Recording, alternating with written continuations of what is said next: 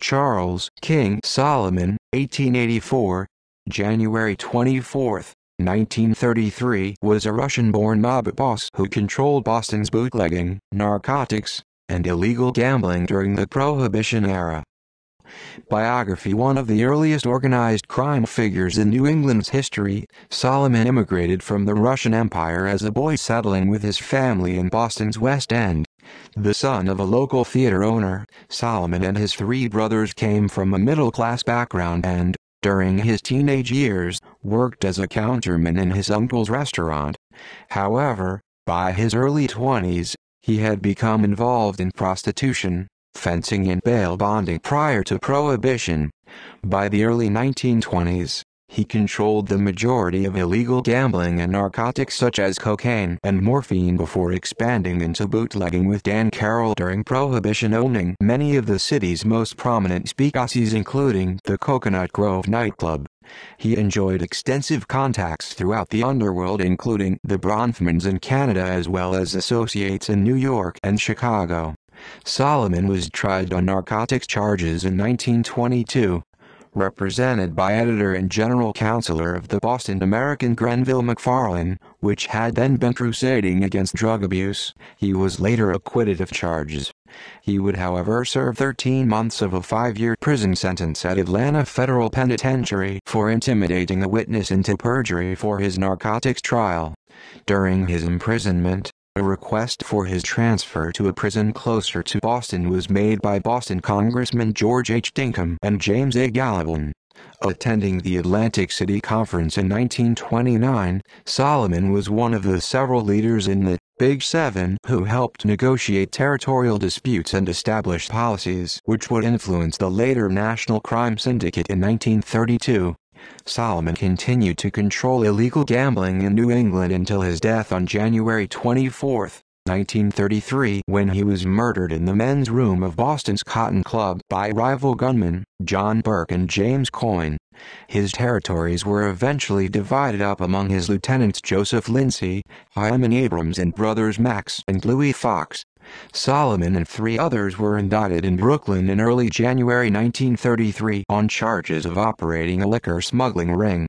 2 months after Solomon was killed, another of the indicted men, Alexander Lilleen, was murdered at his house in New Jersey.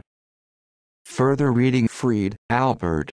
The Rise and Fall of the Jewish Gangster in America. New York, Holt, Reinhardt and Winston, 1980. ISBN 0-231-09683-6. Goodman, Jonathan, 1996. The Passing of Star Faithful. Kent, Ohio, Kent State University Press. Pages 278-281 at Sec on Solomon. ISBN 0-87338-541-1. Messig, Hank. Lansky. London, Robert Hale and Company, 1973. ISBN 0-7091-3966-7. Pietrosa, David. Rothstein. The Life, Times, and Murder of the Criminal Genius Who Fixed the 1919 World Series. New York, Carroll and Groff Publishers, 2003. ISBN 0-7867-1250-3. Repetto, Thomas A. American Mafia, A History of Its Rise to Power. New York, Henry Holt and Company, 2004. ISBN 0-8050-7798-7. References. English, T.J. Paddy Wecht. The Untold Story of the Irish-American Gangster. New York, HarperCollins, 2005. ISBN 0-06-059002-5. Fox, Stephen. Blood and Power. Organized Crime in 20th Century America. New York, William Morrow and Company, 1989. ISBN 0-688-04350-X. Sifakis, Carl. The Mafia Encyclopedia. New York, Da Capo Press, 2005. ISBN 0-8160-5694-3.